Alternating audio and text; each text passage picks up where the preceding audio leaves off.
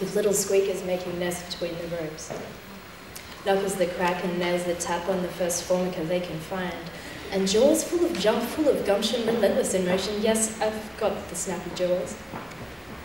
I've got the snappy jaws, legs skitter marching to the fuzziest of crouch castles, ease down. Shoulders soft, sliced white, soaking up watery light. Snappy jaws, ink slapping onto flawless paper, teeth grinding out shapes of phrases, lips swollen by what's still to say, and then it begins.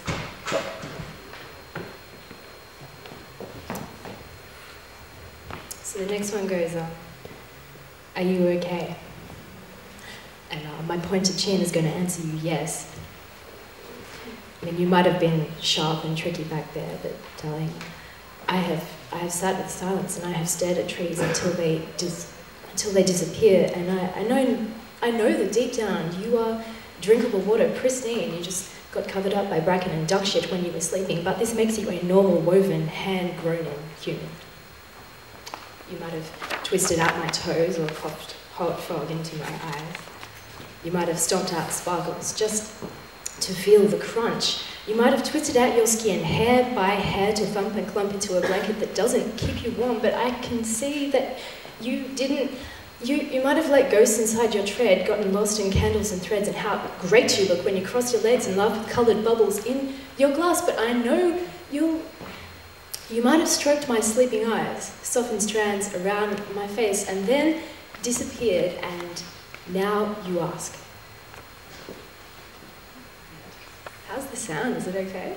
Yeah. Yeah? Cool. All right, so this is really, really a big experiment.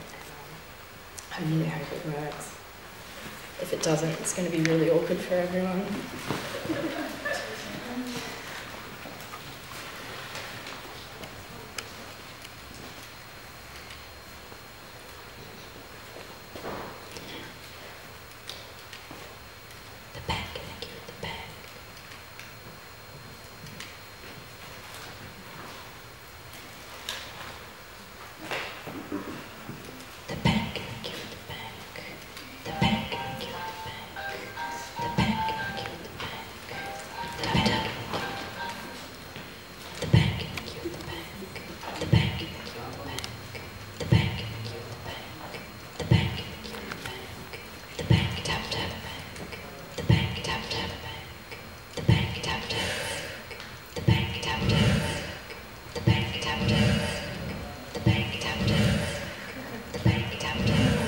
I am walking Monday style to the bank.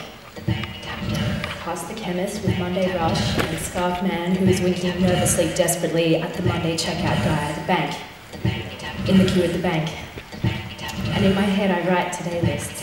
Today, where to go, what to do, how to say. Today, where to go, what to do, how to say. Today, where to go, what to do, how to say. Today, my favourite teller is here, the bleached hair blonde with a drunken smile, this line's not moving. Today, where to go, what to do, how to say. Today, my favourite teller has leaky eyes, shifty earrings, bleached hair falling out of a hairpin. Today, where to go, what to do, how to say.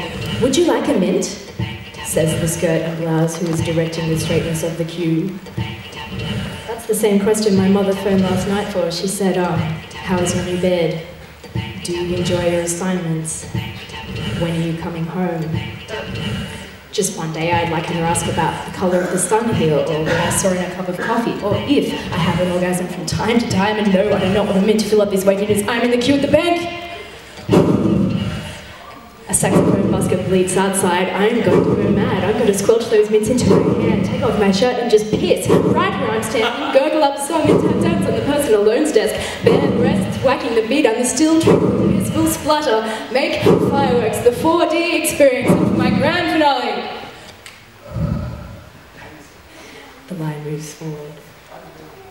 My favourite teller takes my pay and she tells me to have a good day, and in my head I write my today lists.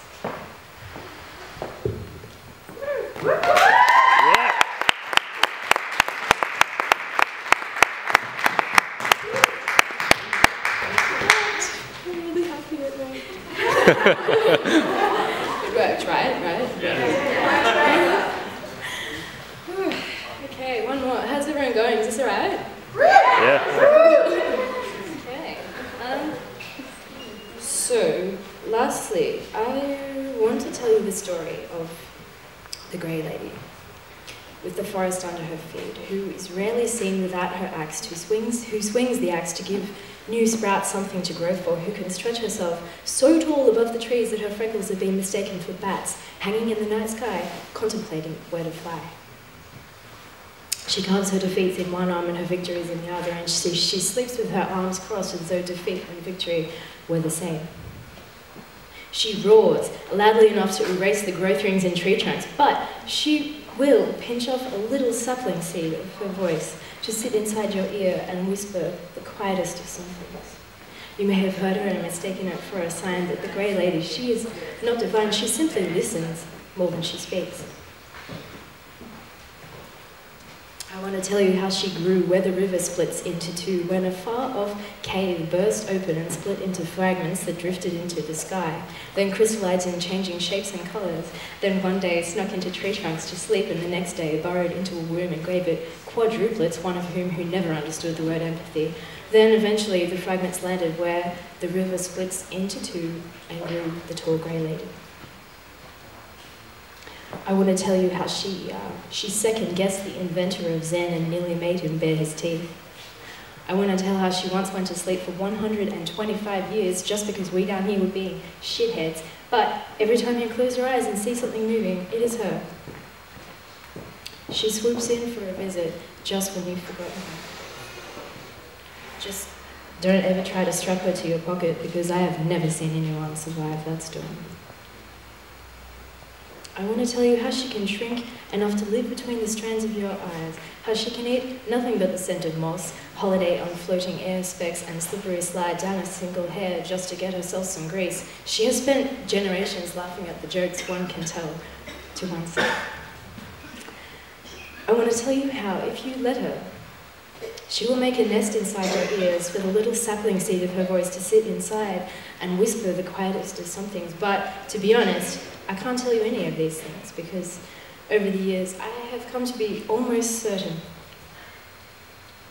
the tall Grey Lady, she is more than all these words. More than all these words, inversed and rolled into a kaleidoscope of possible antonyms of these words. She's not really tall or grey, she is all. She is not she is it. It is a, it is an, invisible, does, says, is nothing. But I'm not crazy, so instead I'm going to call it a lady and try to tell you about her freckles hanging in the sky and the forest under her feet, and that she listens more than she speaks. Thank you so much.